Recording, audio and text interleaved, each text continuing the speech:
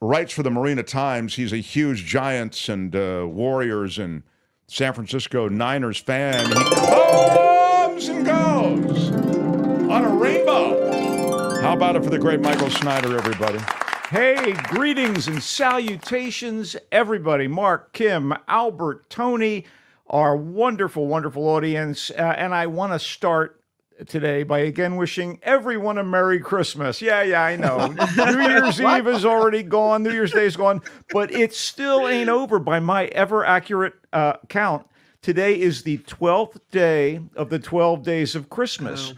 Which could mean we're in for an assault by a troop of 12 drummers drumming. So lock the studio door, Mark. We don't want any of that happening. That would be ugly, yeah. What it really means, though, is that tonight is 12th night, just like the Shakespeare play. Oh, sure. And you can finally drag that Christmas tree out to the curb. Also, tomorrow is the Feast of the Epiphany. You know, I'm Jewish, but I know about the Christian calendar. I see. The Feast of the Epiphany, January 6th, kicks off carnival season in New Orleans. That's why I know about the Feast of Epiphany.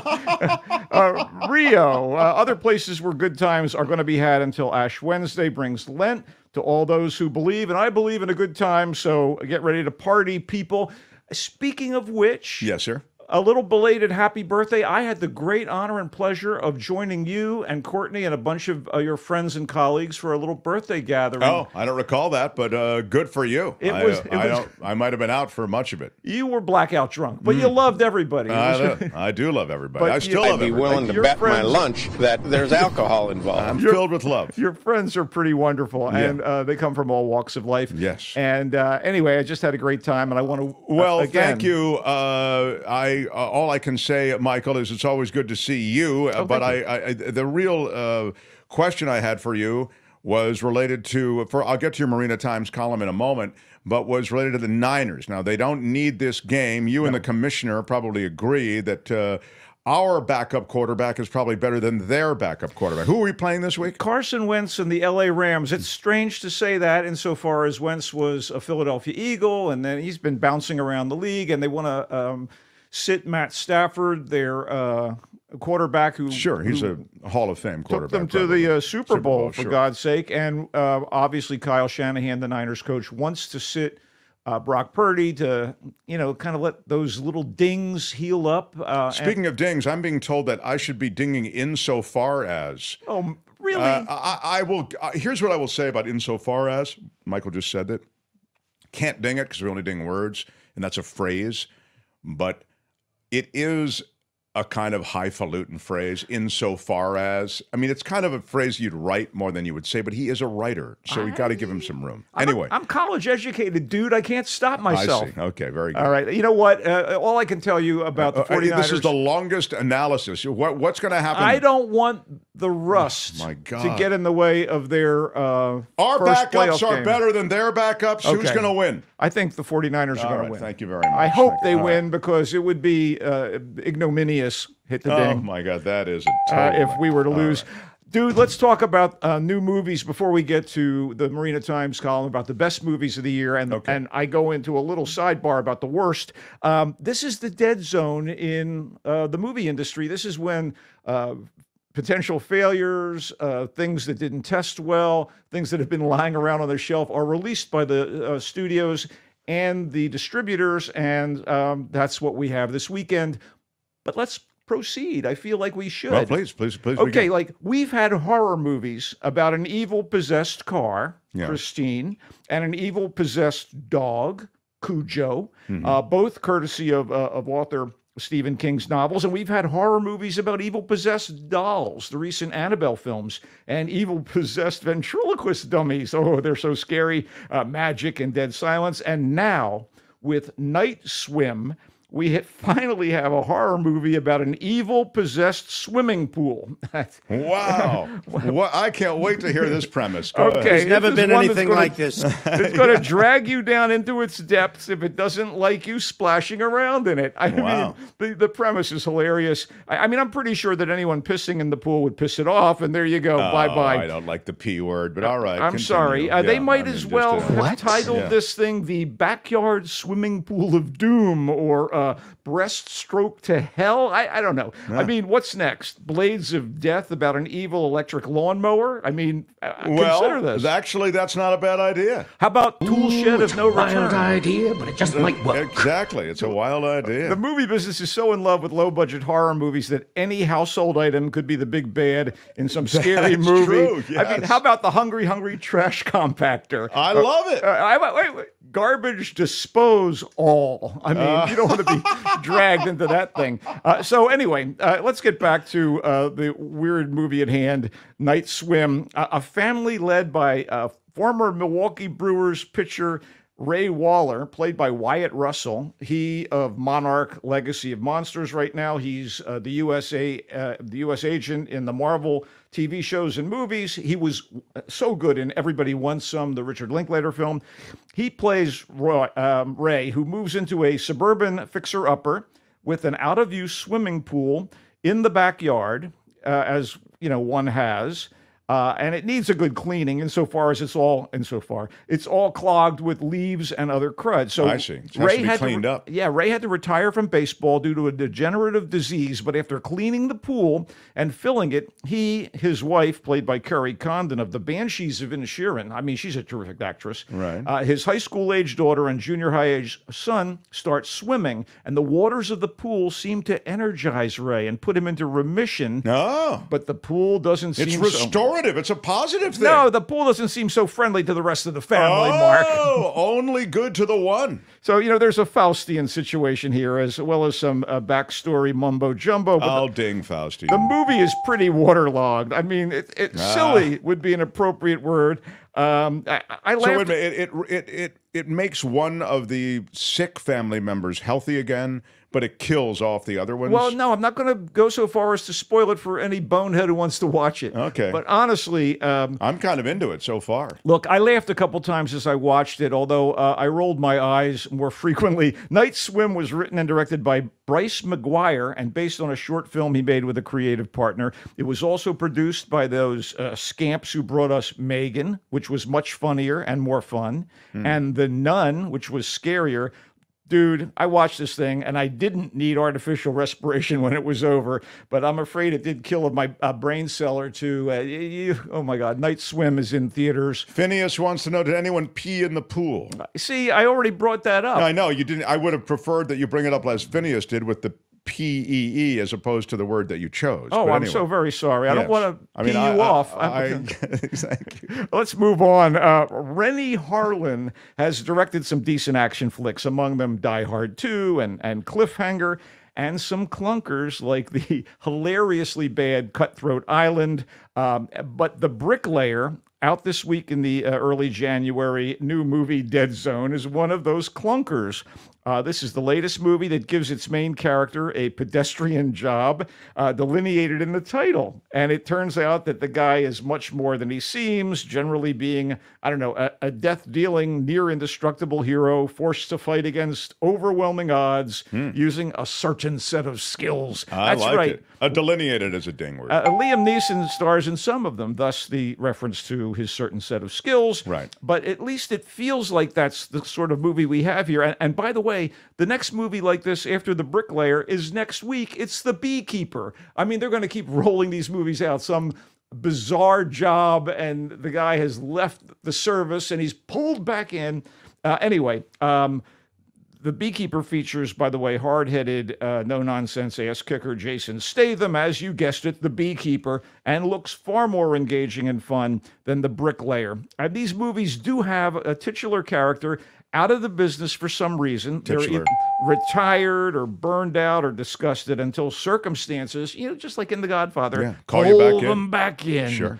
And so it is with The Bricklayer, which catches up with ex-CIA fixer Steve Vale, played by Aaron Eckhart, who's a pretty good actor, been in some good movies, and here he's happily building a brick wall on the roof of a Philadelphia building while listening to Miles Davis on his earbuds. He's a quirky guy. All right. But he won't be laying bricks for long after he finds out that an ex-colleague played by terrific character actor Clifton Collins Jr. has gone rogue in Greece, killing journalists and making it seem like the CIA is responsible.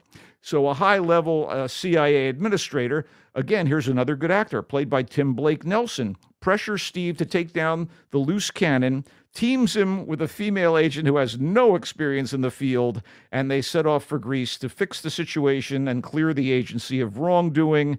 That's right, Mark. They have to clear the CIA of wrongdoing.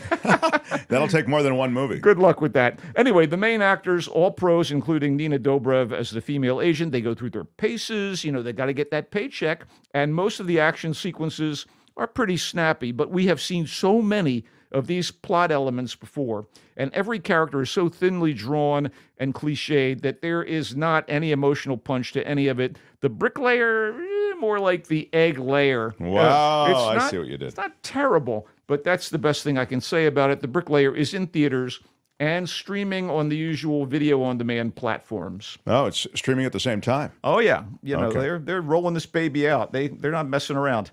Okay, continuing this week's parade of mediocrity.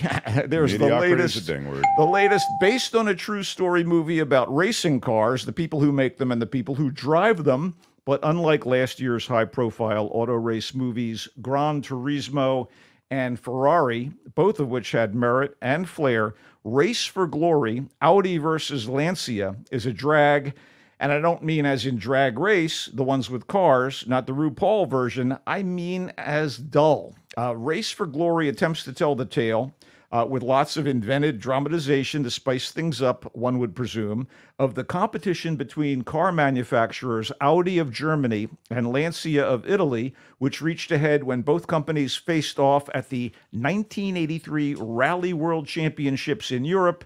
It seems that the company with the winning vehicle would, sell way more sports cars in the aftermath of the victory, so there was plenty on the line here.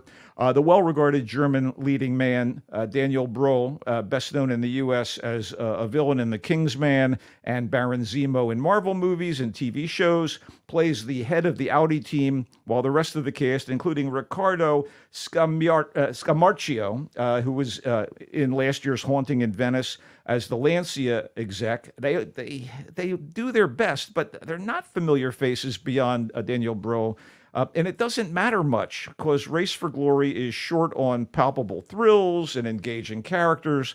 The supposedly high stakes never feel impactful. In fact, despite the kind of twisty road rally sequences through changing terrain, the movie feels like it's going in circles. And it's clearly a passion project for the director and co-screenwriter Stefano Mordini and Scamarcio, by the way, who was also listed as a screenwriter. But it's curiously short on passion. Race for Glory is in theaters and available on streaming platforms. Yeah. Didn't really like Race for Glory. How about what else do you have to offer? I do have one more movie, and guess what? It's the best movie of this quartet of releases and the only one I can recommend with any enthusiasm. Quartet, I will ding. Go ahead. Quartet? Really? Okay. The movie's called Mayhem, and it's a French production about a boxer named Sam who's been incarcerated in a Paris area prison for drug offenses, gets paroled, immediately finds himself in worse trouble than he was before and is forced to flee the country, ending up in Thailand. And there, this generally decent guy finds honest work, falls in love with single mother Mia, and takes on the role of father to her adorable daughter Dara. But he gets pulled back in. Well, Sam and Mia want to buy some beachfront property and build a restaurant, but finances are tight, and to get enough cash One for the last land fight. deal, Sam agrees to do a risky job that is not, a boxing thing. Although while in Thailand, he participates in kickboxing matches to make a little scratch and even throws them for a little bit of a, pardon the expression, kickback. But in this case, it's not that. Oh, it's got to kill somebody? Yeah, he's agreeing to do this risky job for a local crime boss named Narong, who is a fellow French expat. So do you think things are going to go wrong and force Sam to somehow make things right? Does John Wick shoot people? I mean, let's be honest about this thing. You know where this thing is going. So Nassim Lee is spring-loaded as Sam, and the venerable French actor Olivier Gourmet is his usual compelling self as the sinister mobster. The copious martial arts fight sequences, which also include guns, knives, meat cleavers, and swords, are crackerjack and true to the title, Mayhem. And here, the emotional content, which is centered around Sam, Mia, and Dara, is genuinely affecting, unlike these other films we've already discussed. Mayhem was well directed by Xavier Jens, who also co-wrote the script. It may be a violent B-movie, but it's one of the good ones. And yes, it's mostly in French and Thai with a bit of English, so it will require you to read subtitles between the acrobatics, punches, and stabbing. If you like this sort of diversion, it'll be worth it. Wow. It's in theaters and available on streaming platforms. Isn't that interesting? So Michael has recommended Mayhem, the boxer turned lover of this woman and her child, and pulled back in. He doesn't want to get involved in crime anymore, but he has no choice. He has to do something. I mean, we're all faced with tough decisions in life. It is the best of the lot. Michael says Mayhem is in theaters and also on streaming platforms. Race for Glory, Audi versus Lancia, is the film that was well shot, well executed, but has no heart. And Michael can't really recommend it. No, it's kind of dull. The Bricklayer, not terrible, he says. Aaron Eckhart as the, maybe you want to change that graphic, Albert or Kim, whoever's doing that. It still says Mayhem. Oh, yeah, just take it off. It's no all problem. Mayhem in my book. The Bricklayer is the, so Race for Glory, Audi versus Lancia, he says pass. The Bricklayer, there it is with Aaron Eckhart, with a special set of skills. Yeah.